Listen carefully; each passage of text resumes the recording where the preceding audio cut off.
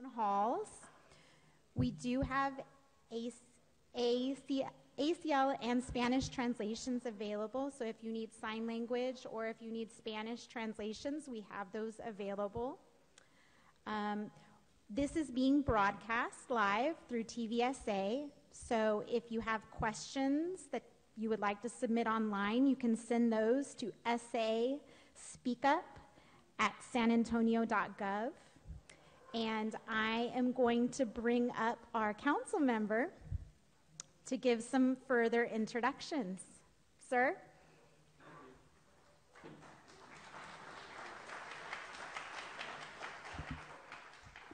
Good evening, everybody. I know we still have a few people coming in. I want to welcome all of you to the new Walker Ranch Senior Center in District 9. We're all very proud of this facility. And this was a product of the 2017 bond project that many of you voted for and passed. And I know you're always good to see the final product come out of all of these decisions that you make as residents and citizens and as we make as a council. I'd just like to take a second to see, are there any of the committee members here tonight who worked with me, who represented the seniors in District 9 that worked on this? I didn't note anyone, but there was a group of about 15 senior citizens who lived in District 9 who helped work with the city staff and the development department and the construction company and everything to make this happen. And I just wanted to recognize them. Tonight we're here, though, to talk about the 2023 San Antonio City budget. And as you know, every year we go through a process where the city team made up of the office of the city manager and all of the department heads and our executive leadership team sit down in the summertime, usually in July, and they try and determine what are our needs, what are the city's needs for the following year. And they put together a proposal that they then share with us as city council on what their recommendations are. And then we as city council talk with the people in the departments and talk with the heads and talk with the city manager and his staff, and we ask a lot of questions. But most importantly, then we come out and we talk to the public, to you, to find out what are your questions, what are your concerns, what are your wants, what are your needs, what can we do as a city in our next budget to go ahead and improve your quality of life.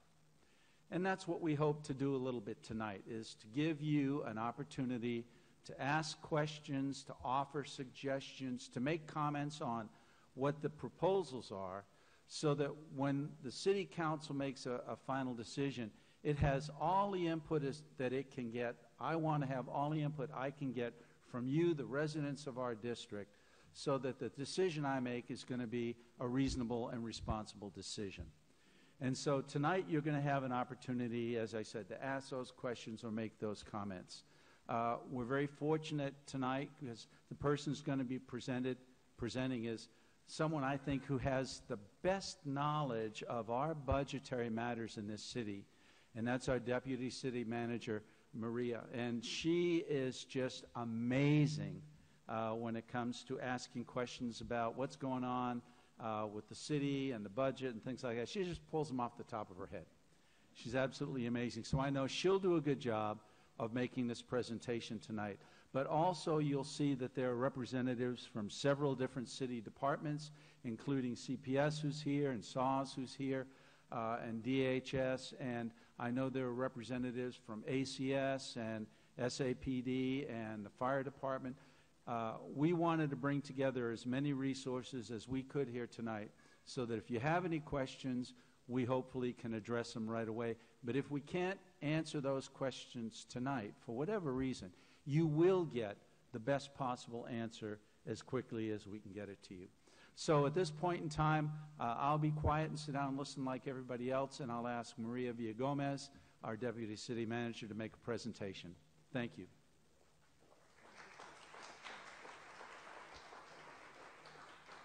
Thank you, Councilman, and good evening, everyone. I'm Maria Villagomez, Deputy City Manager with the City of San Antonio.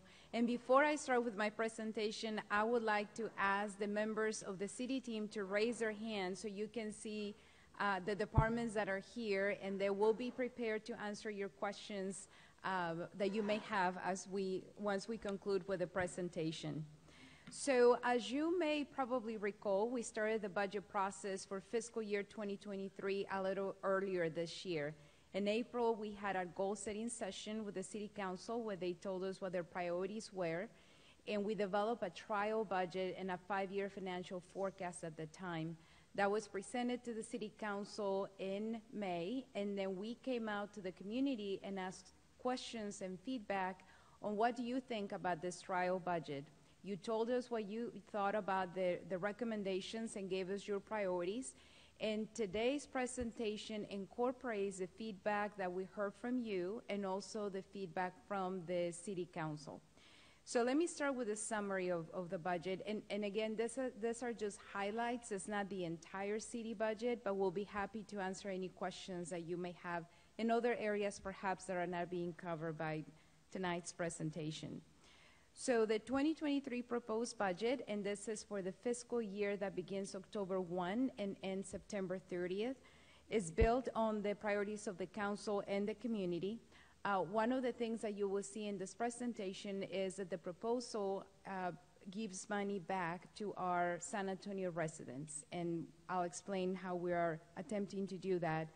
We're also investing in retaining and attracting employees. Like any other big employer, we, the City of San Antonio, were impacted by COVID-19. We have experienced a high turnover ratio of employees, so we are making changes within our organizational structure to make sure that we remain competitive. And we're also making significant investments in infrastructure and investing in our communities. So let me start with the community feedback. As I mentioned, we did this survey in May through July, and what we heard from the entire city, the citywide results, over 11,000 individuals who participated. That is on the left-hand side, and then the District 9 results are right next to it.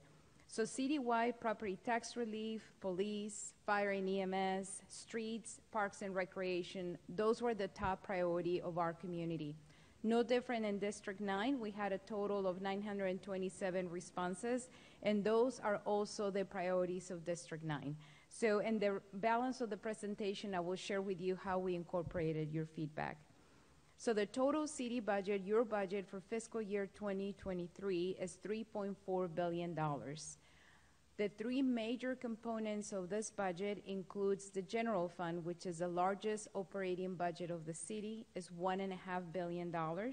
And this supports most of the services that you expect to see from local government: police, fire, streets, parks and recreation, code enforcement, the libraries, Metro Health.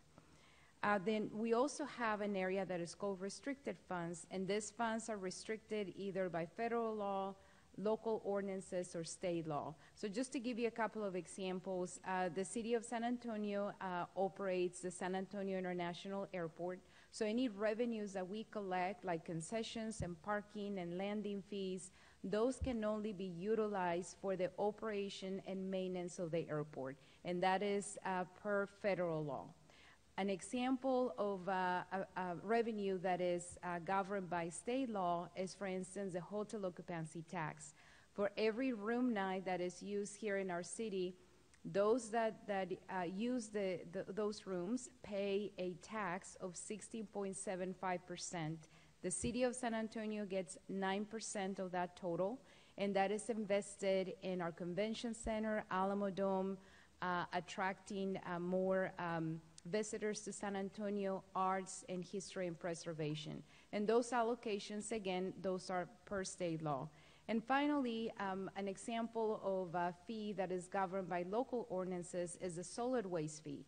That is a fee that you pay monthly on your CPS bill, so the city can pick up trash and brush and recyclables. And that, again, was designed that way by our city council. The last component is our capital program. That is roughly about $641 million, and that reflects capital construction that we are anticipating to have in the next fiscal year. That includes those projects that were approved in the 2022 bond program: streets, drainage, libraries, new fire stations, police facilities. It also includes our airport project. Now I'm going to focus a little bit more on our general fund, and this is a $1.5 billion budget that I mentioned. This particular graphic has in the outer circle the revenues that support the general fund, and the inner circle are how we spend those dollars. So the outer circle, as you can see, we start with CPS payment. That's close to $400 million annually. That makes up 26% of the revenues that come to the city. And the city, as you may know, we are the owners of CPS, and as a return on investment and payment in lieu of taxes, we get 14% of gross revenues. Property tax is another big component of the city's general fund budget, 28.8% or $434 million. And then we have sales tax. The city receives in the general fund 1% of the 8.25% that you pay every time you pay sales tax. And then we have other resources like EMS transport fees, traffic fines, to give you a couple of examples. So those are the revenues. The majority of those revenues are invested in public safety. Police and fire comprises the largest investment in the general fund. This year is close to 61% of the general fund. And then we have other important services like public works, parks and recreation, the library, Metro Health, municipal court, and other services in the general fund. So now let's talk about the priorities, your priorities, and how those were incorporated in the city's budget. So first of all, property tax relief. That is something that the council was very vocal during the April goal-setting session and made that a priority for this year. And as you may recall, around April, we all got our valuation of our homes, and values have gone up. So City Council wanted to make sure that we were addressing that, and Councilman Courage has been very supportive of property tax relief since he's been in council. So these are the things that we are doing. The homestead exemption is increasing from what it is today, which is about $5,000 in each of our homesteads, to 10% of the value of the home. Now, as you probably know, the city of San Antonio only makes up a portion of your property tax bill. So roughly for every dollar that you pay in property taxes, the city gets 20 cents or 20% of that. So the tax relief that I'm describing is just on that portion of your property tax bill. So homestead exemption, again, increasing to 10%. The disabled person exemption is currently $12,500, and that is increasing to $85,000. Also, the exemption for our residents over the age of 65 is increasing from $65,000 to $85,000. In addition to the over 65 exemption, those individuals over the age of 65, once they get to that age and we apply that exemption, their taxes are frozen. That means that they don't go up as the values of their homes may continue to go up. So in total, the amount of money that the city will forego is $95 million in fiscal year 2023 as a result of these exemptions that I mentioned. Now, the increment compared to last year is roughly about $20 million more than what we had in the previous years. So I'm going to switch now to another priority. Oh, I'm sorry, and one more item on property taxes is that we're also proposing to reduce the city's property tax rate. So the homestead exemptions that I mentioned and the other exemptions apply to all of those individuals that own a home. The property tax rate reduction applies not only to owners of homes, but it also applies to businesses. So this is a way to balance the property tax relief that is applicable to everyone here in our community. So the reduction on the property tax rate is 1.67 cents. Now, the next area, which is another highlight for our budget, is what the city manager is proposing, which is a customer energy credit. As I mentioned, as the owner of CPS, the city gets 14% of the gross revenues of CPS. So when we did our mid-year review, we were anticipating that those revenues were going to be about $35 million higher than the adopted budget. However, because of the summer months, it's been so warm and we have used more electricity, also natural gas prices are much more higher than average. And just to give you a sense, typically the price that we pay for natural gas is about $2 to $4, and it has increased anywhere between $7 to close to $10. I was reading on the paper today or yesterday that is getting close to $10. So our estimate for the entire year, instead of being $35 million better than budget, we're anticipating $75 million. So what the city manager is proposing is to give back $50 million of that 75 to the ratepayers in two ways. One, allocating $5 million to assist those eligible low-income residential customers, and then $45 million a credit to all CPS energy customers. That credit is roughly about $31 an average, and is based on the July energy usage, which was the month that we experienced more energy use in our community. Now, another priority of our community is public safety, beginning with the police department. So what we are recommending in this budget is to add a total of 78 police officers to the San Antonio Police Department. Now, these are done in two ways. One, our crime in San Antonio is higher than it was last year. It's roughly about 12% higher. So what Chief McManus has done is he has commissioned a study with UTSA to develop a plan and a strategy to address violent crime in our community. We're anticipating that that work is going to be completed in November, and we are recommending that 50 of the 78 officers are allocated to address some of the strategies that we anticipate UTSA is going to be recommending. In addition to that, this 50 police officers are possible because we are applying to the Department of Justice for a grant. The grant is for 3 years, and then the city will pick up the full cost of the officers in year 4. But if we do not get the grant, and we should know in September if we get it or not, then we'll add 38 officers. So that's what we're doing with that particular grant.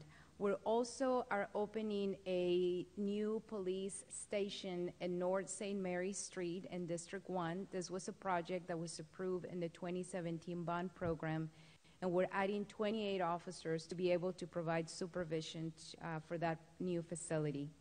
We also have in the budget dollars for our collective bargaining agreement, our contract with the Police Officers Association. And we're also recommending to add funds to replace the in-car video system in the police vehicles because it has reached their estimated end of life. Now I'm going to switch to the fire department. And what we are recommending is the addition of a medical first responder unit. And this particular unit is possible because we are completing a new fire station in the border of District 10 and District 1. And it's Fire Station 24, so we'll be adding the equipment and 6 firefighter positions to be able to provide additional service to the community. We're also recommending the addition of a ladder company, which is one of the larger pieces of equipment of the fire department, and that will include 15 new firefighter positions. And finally, also in the fire budget, we have funds for the collective bargaining agreement between the city and the Firefighters Association. Now I'm going to switch to infrastructure, which is another priority of our community. What you see on the screen is the total investment in fiscal year 2023, over $150 million, combination of streets and sidewalks, pavement markings, traffic signals, In this particular allocation is $13 million higher than what we have in the current budget today. Now, just to give you some example of projects in District 9, you can see them on the screen. We have a more comprehensive list, and Razi Husseini from Public Works is here. So if you're interested in what other projects are in District 9, he'll be happy to share those with you. Now, the other area that we heard was a priority from our community on the top 5 is parks and recreation. And we have over 200 parks across the city of San Antonio. So we are investing $7.7 million to be able to do renovations and improvements at 17 of the parks facilities across the city. Also, in the parks area, we are continuing our investment on the purchase of easements and the purchase of right-of-way over the Edwards Aquifer so we can continue to protect the Edwards Aquifer. So there's $10 million that is included in the budget. You may recall that this used to be funded out of a portion of the sales tax that was redirected for another purpose. And we had indicated to the community that we would continue the program and we would issue debt. However, because we received more funding this year, as I mentioned, through CPS and sales tax as well, we have the cash to be able to do the acquisitions in 2023 with $10 million. So that's what we are recommending.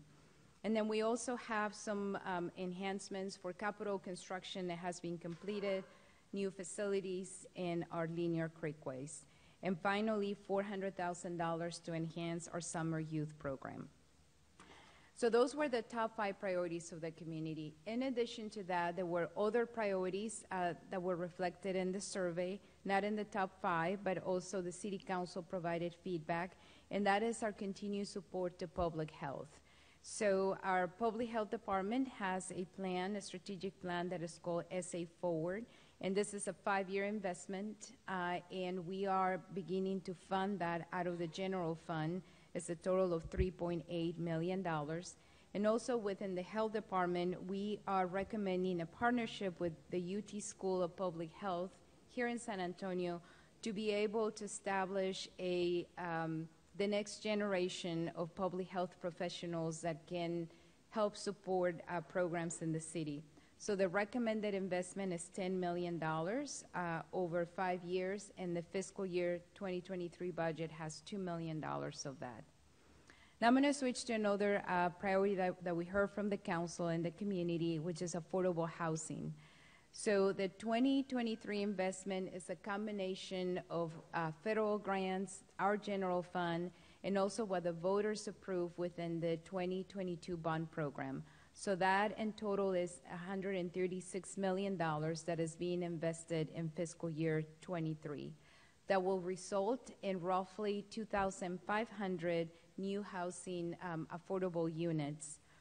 Now, the 5-year investment in housing, and this is a combination of the 2022 bond program, federal funds, and the city's general fund, is $316 million. Now I'm going to switch to the library, some investments we're doing in our library system. We have 31 library locations across the city. So we are constantly doing renovations at $3.2 million, and we are addressing a parking lot. There you go. That is included in the budget for us to be able to make that improvement to that library.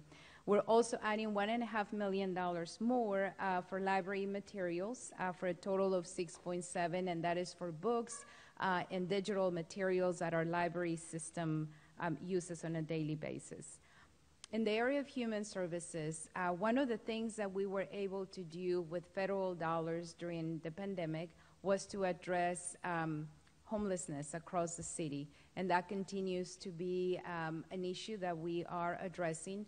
So what we are recommending, as those funds have expired, is to transition the homeless outreach team in a homeless hotline that we had implemented in 2020 and 2021 into the general fund. So that is the $1.3 million that you see there. We also, through the federal dollars, we were able to lease a hotel close to in the downtown area to be able to provide supportive housing to homeless individuals. The fund will expire at the end of September. We are recommending to the council that we continue that operation for an additional 6 months. So that's the $1.2 million that you see on the screen. In the human services area, just like this beautiful facility, we are building one in District 4. It's a multi-generational center. So what you see, the $816,000 is for the operations and the staffing needed for that particular facility that will be completed in 2023. We have $500,000 for our seniors, or $600,000 in total for senior programming.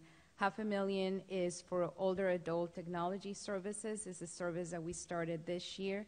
And then $100,000 for a program that is called Seniors in Play.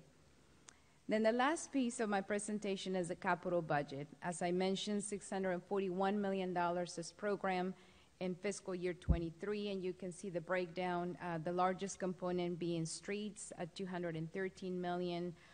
We have drainage projects and parks projects. Also, our airport projects are included in the capital budget. This particular slide shows those projects that were approved in the 2022 bond program for District 9. And you can see the spending plan for those projects over the next 5 years. What we're planning to spend in 2023, and typically 2023 is when we do the design, and then we'll start getting into construction in 25 and 26 with our estimate to complete projects in 2027. So the next steps in the budget process, as I mentioned, we proposed the budget on August 11. We are now conducting meetings across the community to get your feedback. We have work sessions with the council on Tuesdays and Wednesdays to get their feedback as well and address questions that they have. We have 2 public hearings in our schedule, August 31st and September the 8th, and then we're set to adopt the budget on September 15th. So that concludes my presentation, and we are happy to take any questions that you may have. Alana from our communications team is going to be passing the microphone around so that way everybody can hear your question. Thank you.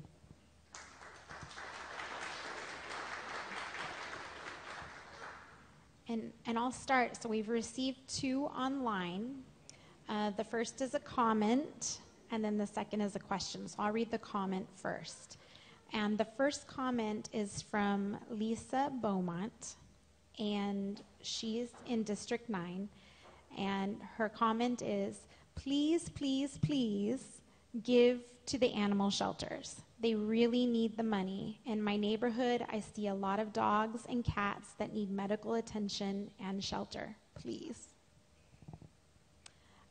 The question comes from Dave Ramos, and Dave says, in viewing the news, I understand the city is planning on a 7% increase for most employees. The people of San Antonio, many who are on a fixed income, can't afford these types of increases in their taxes. In light of the economic realities that taxpayers face, can this projected increase be reconsidered? Sure. Well, thank you for that question. And as I mentioned, the city of San Antonio, we are a large employer here in the city. We have 13,000 employees. And in order for us to continue to deliver the daily services that you expect, from picking up trash, fixing potholes, our streets, our traffic signals, we need to make sure that we remain competitive with the rest of the market. So what the city manager is recommending is that we do a market adjustment of a minimum of 2%, and then an across-the-board increase on employee wages of 5%, and that's the 7% that was mentioned by the person who submitted that question. So this ensures that we remain competitive. Just to give you some statistics, before the pandemic, the city of San Antonio, again, 13,000 employees, our vacancy rate is about 7%. During the pandemic, we had a peak of 15% of vacancies in the city. So we had to do a series of adjustments to make sure, again, that we remain competitive, because we were experiencing a lot of our employees going to other private industry or other entities because the salaries were higher. So in order to remain competitive, we are recommending this adjustment to civilian compensation. Thank you.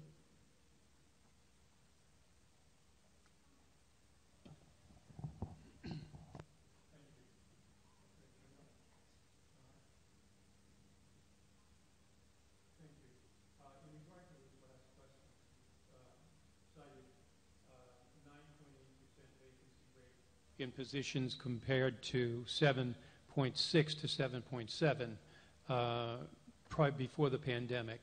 And you said at the height of the pandemic, we were about 15% of hiring freeze. 15% of the positions remained open. Government still functioned fairly smoothly during that time.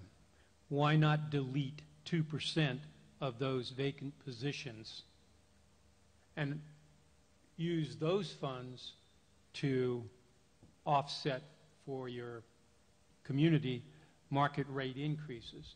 You had said that the 5% overall or across the board was one thing, and there was an additional 2%. But the notes that came out said it was 2 to 7% of the market rate increase depending on the job. But on top of that, 7,000 civilian employees, Walsh says 244 of them would get more than a 7% market adjustment because the city pay was so far off from positions like plumbers, electricians, blah, blah, blah. Why not contract out rather than the city managing all of these people on essentially making them government workers? Why not contract them out on an as-needed basis?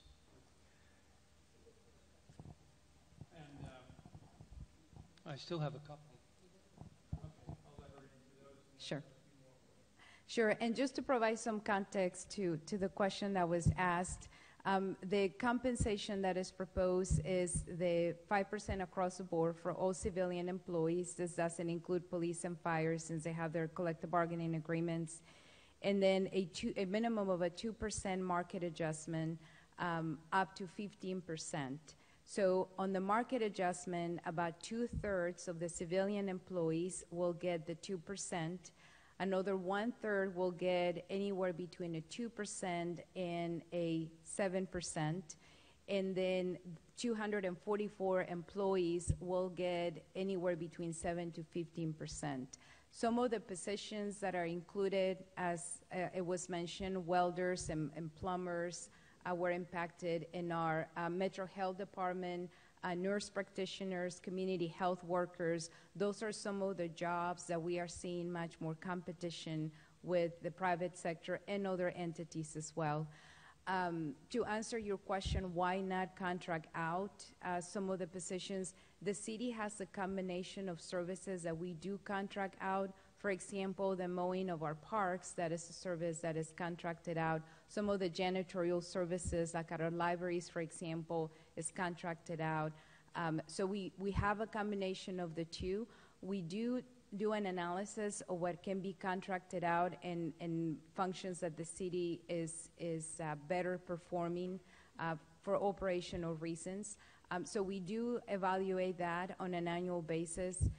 During the pandemic, I'm glad to hear that you saw the government was operating smoothly. We had to get creative and prioritize services that we were providing to the community to make sure that there was no disruption of service. So for example, we had to pay overtime to some of our employees and change some of our schedules so we could do that, but it's not sustainable.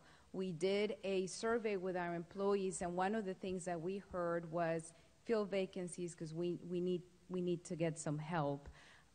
So we do look at positions as part of the budget process, and our city has grown, and in order for us to continue to deliver services, those are the recommendations that we are making. Sure. I think why don't other people go, and then I come back to me.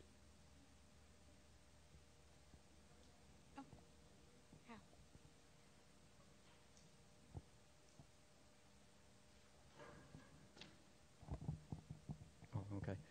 Hello, I'm Roger Pratt from also District 9.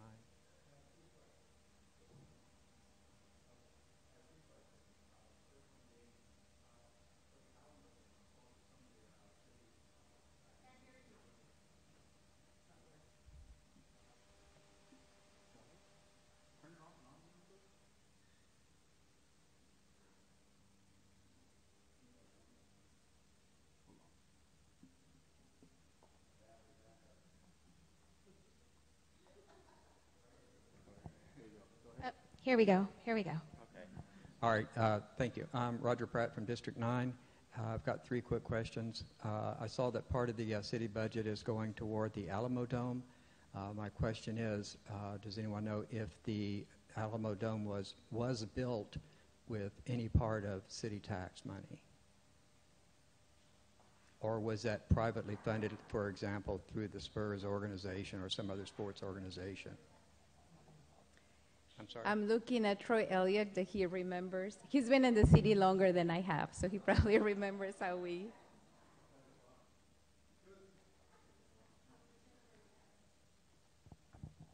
We issued debt for the Alamo Dome, and that was funded partially through tax and through events at the dome itself. When it was initially built, who funded it? It was funded through hot tax. The hotel occupancy tax.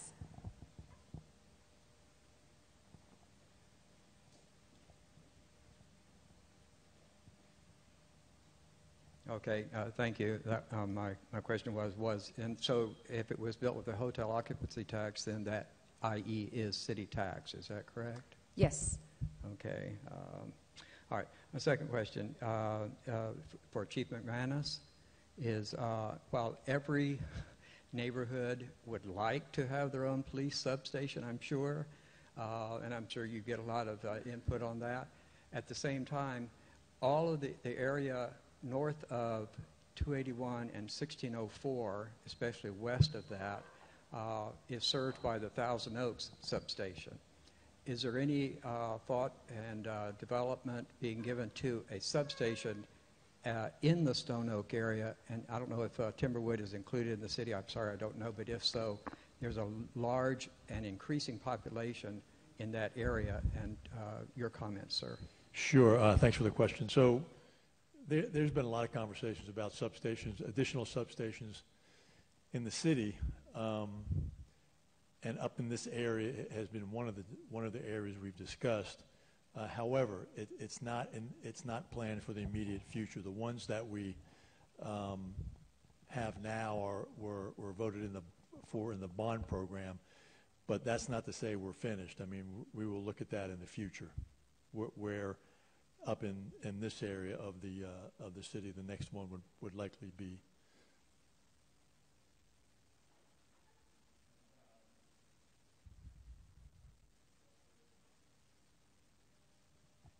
The other would be to Ms.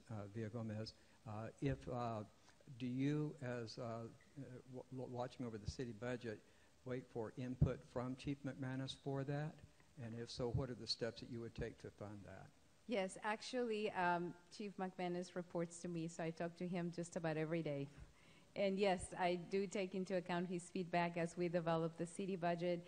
And as Chief mentioned, we have been looking at police facilities across the city. We are in the process of completing a study working with Public Works to identify areas of the city that need a police facility as we prepare for the next bond program. So that'll be completed in the next few months. Okay. My last question for, not really sure if it's in your particular area, but concerns this county and city taxes.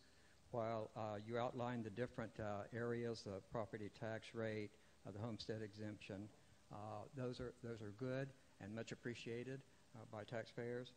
My question on one of them is for the property tax rate. being decreased from 55.x to 54.x is only good if appraisals are kept fair and balanced. So the tax rate not changing or being decreased slightly is only of value to homeowners if, for example, if you have a business and you have an item that that you sell at $6, you increase the rate to $10, but then give people a 20% off coupon, you've still costing them more. So if appraisals go up by the same parallel, even though the tax rate is going down, it still could cost people more.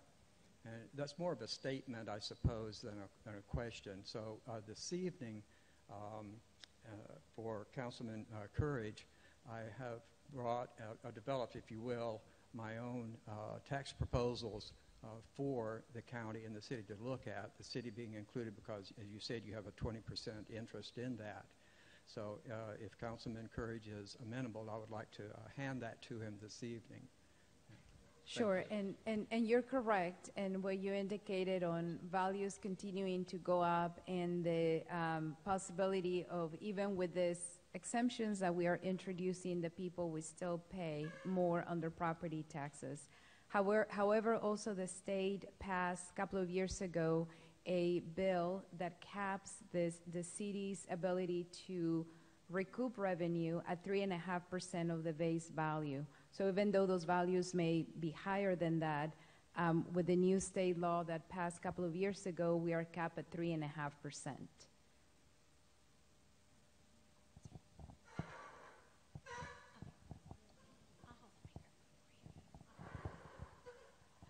My name is Dawn Bamunde, and I live across the street in Enchanted Village, Harmony Hills.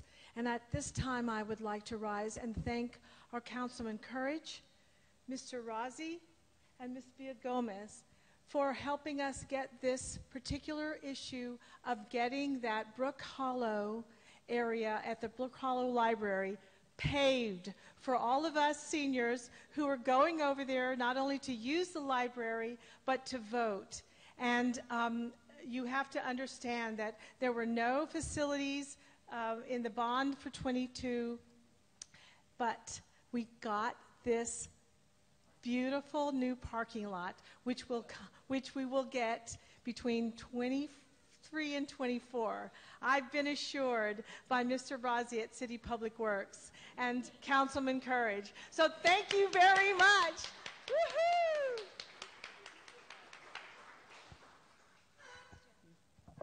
I'm Patty Gibbons with the Greater Harmony Hills Neighborhood Association. And thank you to the staff for being here. Please don't leave because I want to meet all of you. And it's nice to see Chief McManus. I wanted to ask, this is not going to be on your budget, and I know how you're probably going to answer it, but I'm going to ask it. Our neighborhood, Greater Harmony Hills, which is right around the corner here, as well as Sure Hills and Ridgeview, is under distress from the migrant center that's come up over at 7000 San Pedro. We're seeing a lot of activities in our neighborhoods that we don't normally see at this time. So I don't believe that that's in your budget, but I believe that's going to come up for renewal of the lease of that building. It's problematic on our end in that it was not rezoned to equipped for a very large, what I would call a short-term rental, STR. But how do you manage to pay for that when it's, and where was that in the budget to begin with? And how do you foresee that going forward if Title 42 ends up being taken off the table or whatever, and all of a sudden we're going to continue this program? Is that anything in this budget or in the current budget or on the table going forward? Sure, and just to provide some context, we at the city opened this resource center in the beginning of July at facility that used to be a CPS building on San Pedro. And we, before opening the center, we were seeing a large number of migrants being taken to the international airport and also to the Greyhound station downtown. So there were times that we would find ourselves with 400 people downtown on the street because they came to San Antonio unticketed and waiting to buy a ticket at the bus station. But if they didn't have a departure date of within certain number of hours, the bus station wouldn't allow them to remain there, so they would end up being at the streets of downtown. In addition to that, as I mentioned, we were seeing a large number of individuals being dropped off at the airport.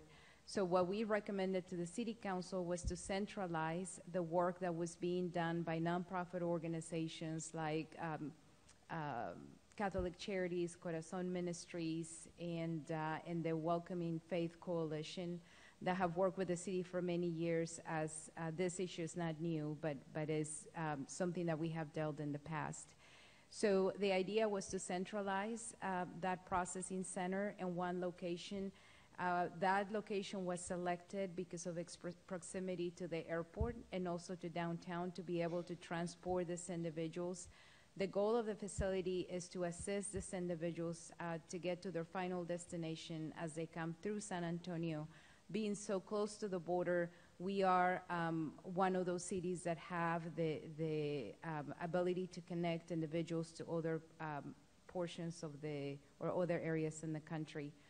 So that item went to council for approval. To answer your question in terms of how is being paid, is being paid through FEMA, a grant that was awarded by FEMA. There are no city resources or tax dollars, if you will, being spent on that facility, but it's reimbursed by the federal government. In that council item that we presented to the council and in conversations with the federal government, that funding is through the end of this calendar year, December 2022. So we don't have anything in the budget to continue those operations. Our conversations with the federal government, again, were to get that funded through the end of the calendar year.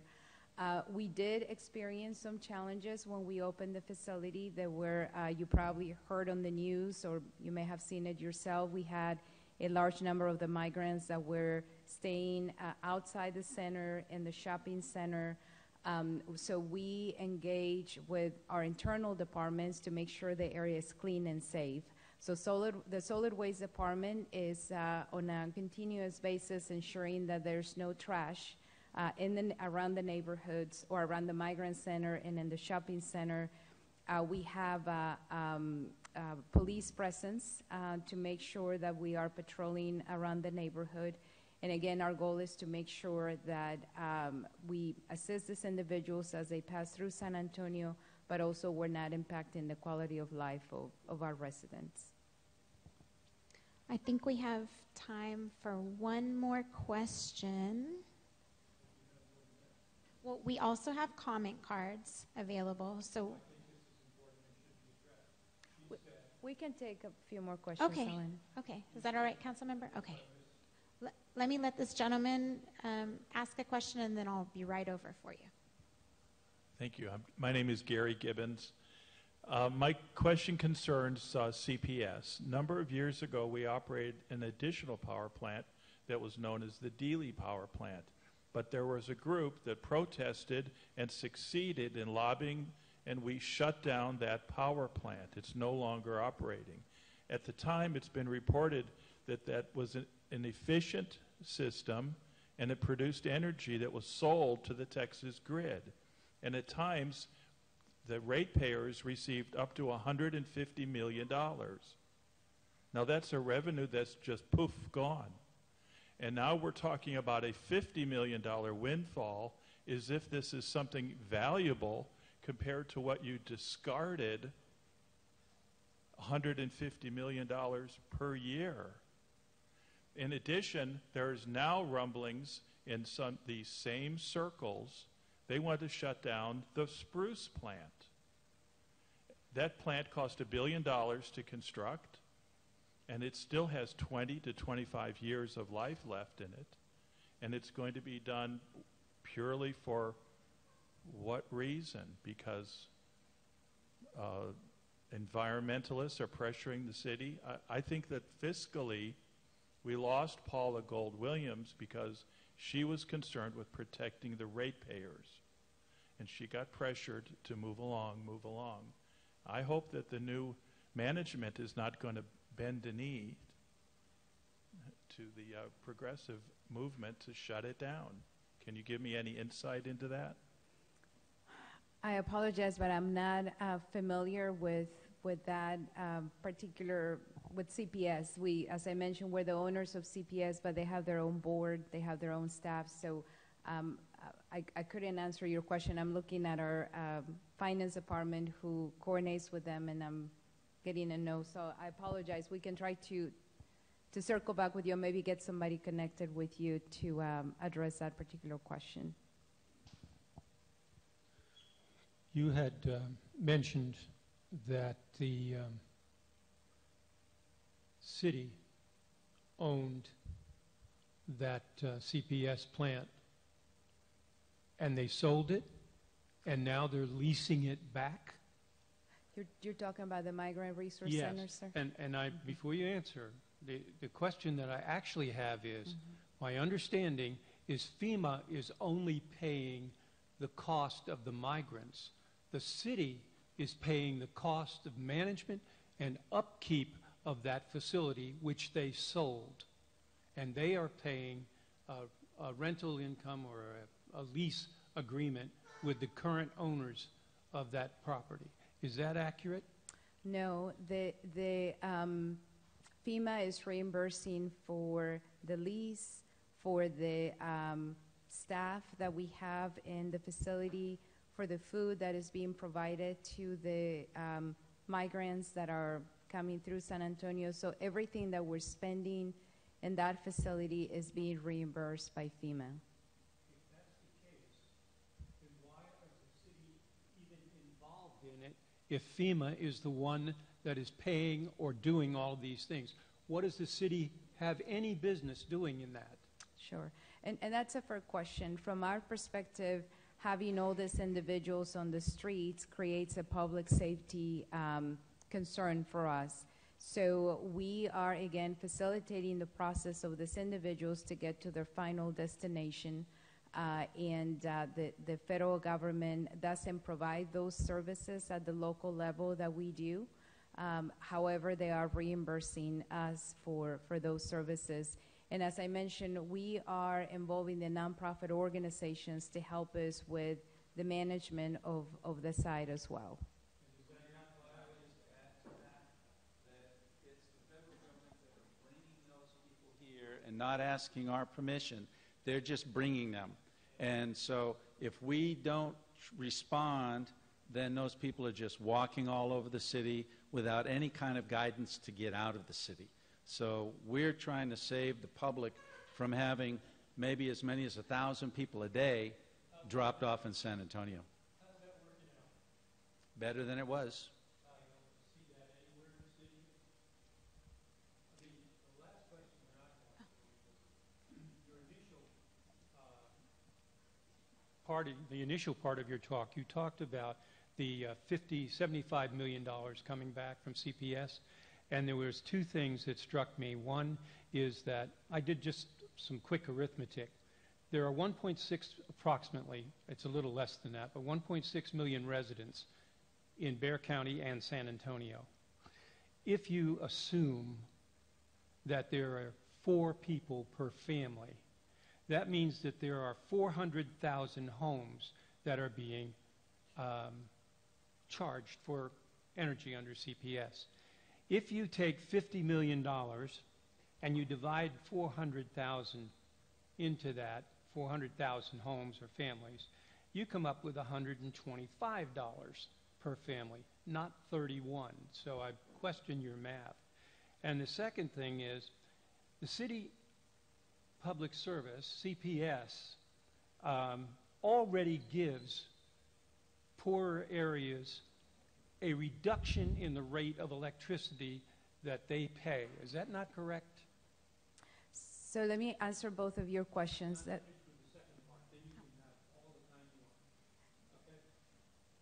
If, in fact, the city is giving them a reduced rate, then that $5 million, which should be going back to the people who have been paying the rates, is that not the same thing as wealth redistribution by the city? You're taking money away from people who are paying for it and giving it to people that you're already giving a reduction in rates to, and now they're getting the reduction here?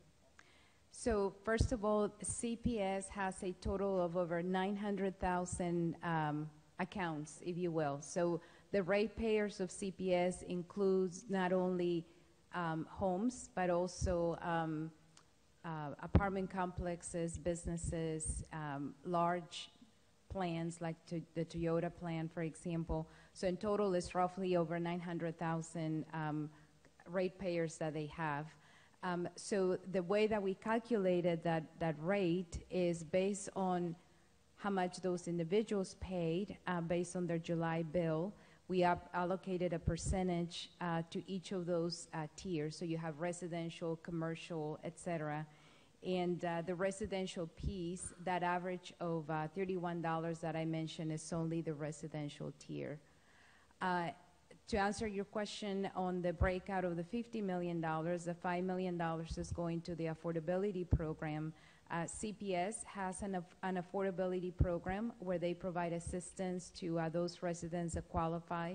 So what we are recommending to the council is, so the $50 million, we allocate $5 million of that to those to that particular program, and then $45 million is returned back to the ratepayers. We have a question in the back, Maria. Yes. Thank you. Hello, my name is Stephen Lucky, and happy to be here. I just want to first say that this is an amazing building. I've been to a lot of senior centers, so great job. Kudos to y'all for the amazing work on this project. Also, I want to give compliment to this presentation.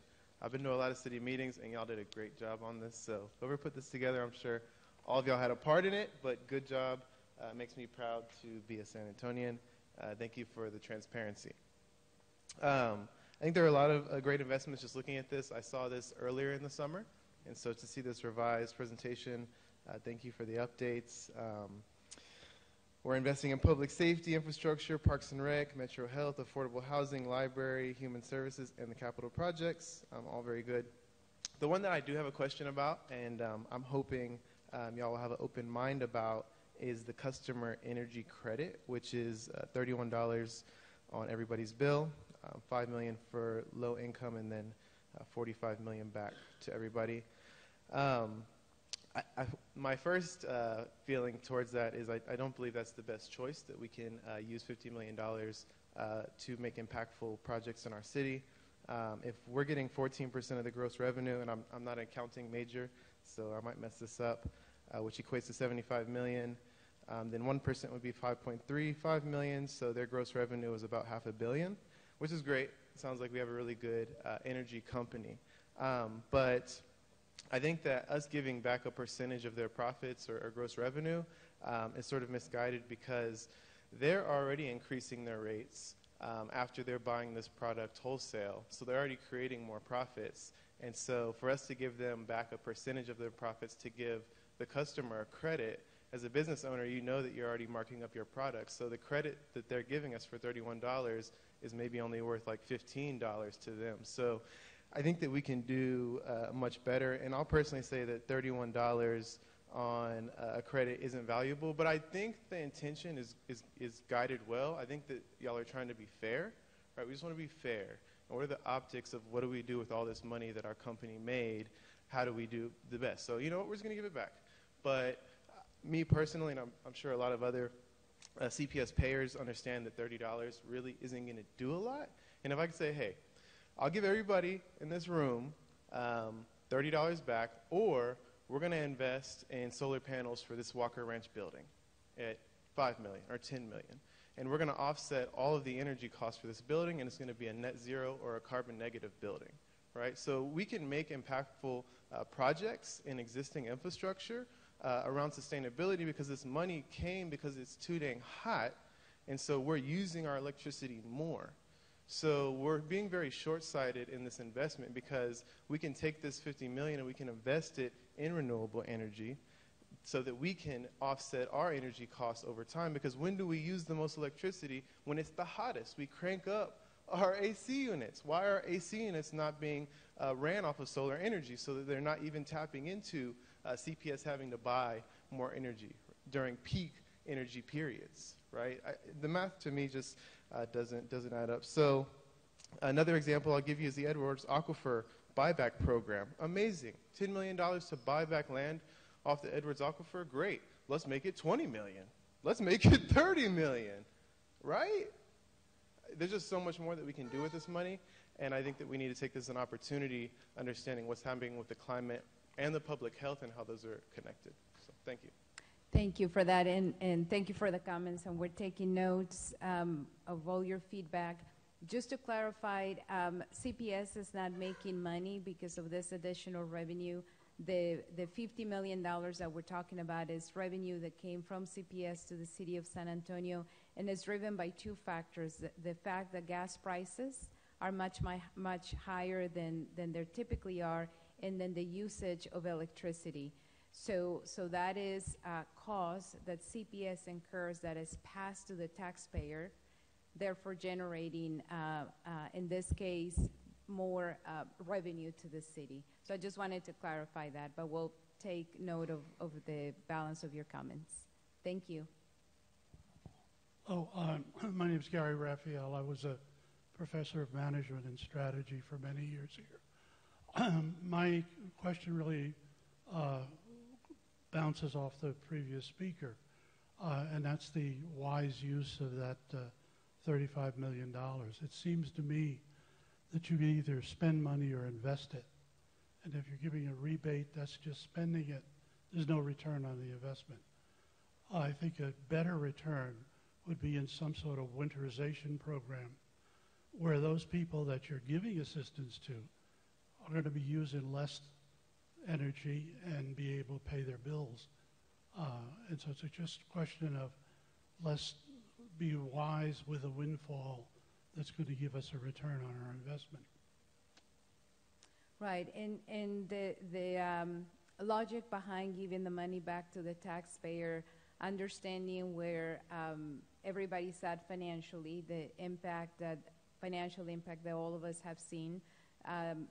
Our proposal is to give that back to the community that means something to those individuals that pay for those fees, for the CPS electrical bills. But we understand your feedback, and we'll make note of those comments as we compile all of the feedback that we're getting across the city. Thank you. Of course, of course. I don't think $30 would change anything. On the whole. Now, clearly there are some, but if you look across the city, $30 is not going to be that big a deal. But it's sure going to be a big deal in the long term if you change people's lives by reducing their energy costs. Thank you.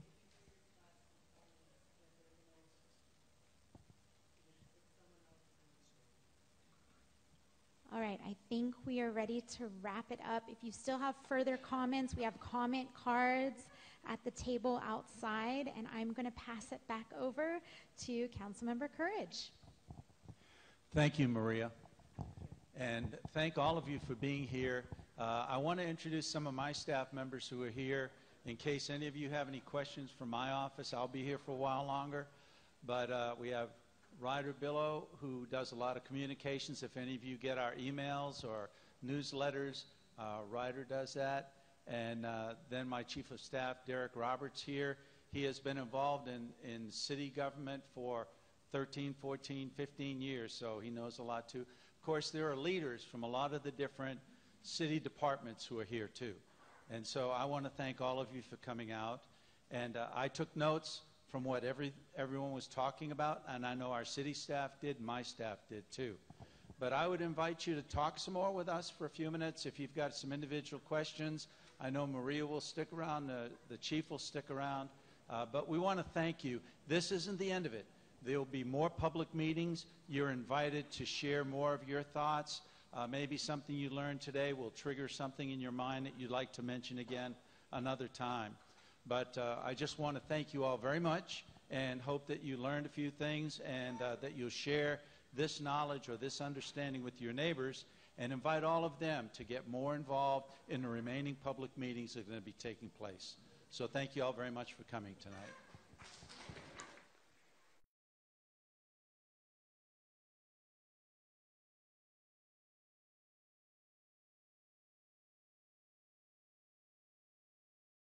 Visit TexasDrivingWithDisability.com.